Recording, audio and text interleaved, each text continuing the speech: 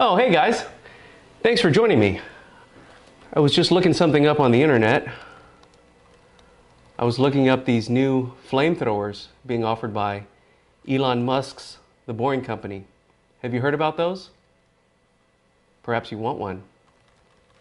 Maybe one like this. In this video, I'm going to show you how you can make one of these for yourselves for less than $40 in parts. And you can have it today and not have to wait until the Boring Company's spring ship date. Let's check it out.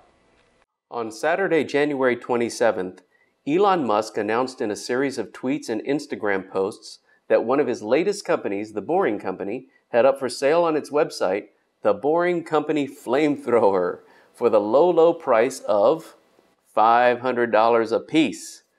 This comes on the heels of another tchotchke released back in December 2017 when they sold 50,000 hats at $20 a pop. A flamethrower to me sounded awesome, and I've seen military units with sky-high military prices, so at $500, naturally I was curious. I dove into the tweets, the website, and accompanying videos. What I found, not surprisingly, was a hugely overpriced item that could be built from off-the-shelf parts for about $40. Want to check out that flamethrower again?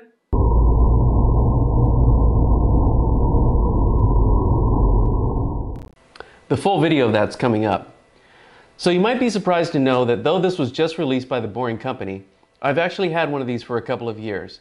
And believe me when I tell you, these things are super handy for starting fires, at bonfires, while car camping, and so on. Alright, so mine isn't exactly made by The Boring Company. It's made by Harbor Freight. That's right, Harbor Freight.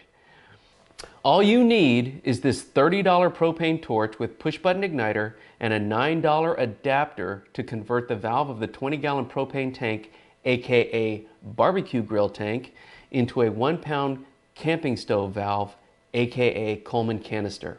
Take these two items, add a canister of propane from your local hardware store, and voila, you get this.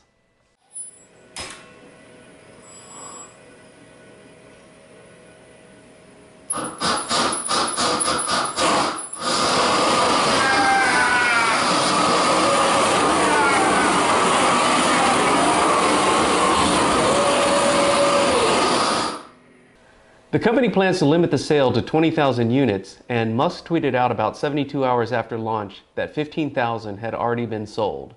So I have no doubt that they will sell out.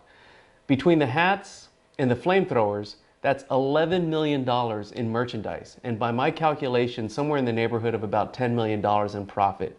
So I'm thinking with numbers like that, they should probably consider renaming the company the Scoring Company, because that's exactly what they are doing. Like I said, they start shipping in the spring, so you have plenty of time to go down to your local Harbor Freight and pick up the materials you'll need to make one of these for yourselves.